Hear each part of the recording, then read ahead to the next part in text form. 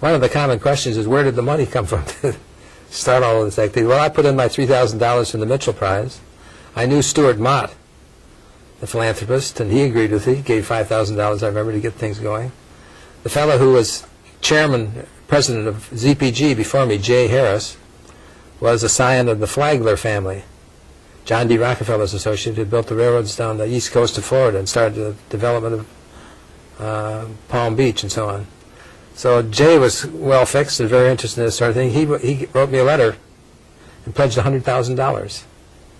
$25,000 the first year and then $5,000 less each year, which, if you do it at the end, comes out to $100,000. And I learned a little something, and he signed it at the end, J. Harris, L.S. L.S. stands for legal signature, and it made it binding on his estate. So he was an experienced and competent philanthropist who knew the problems of somebody promising money and then not delivering in the future on it.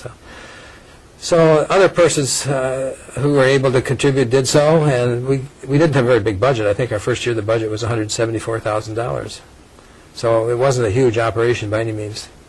And then at the end of the first year we began to learn about direct mail, and we started to be able to find donors through direct mail and all of the things you do to raise money. They say that how you raise money is you find people who've got it and they ask them for it.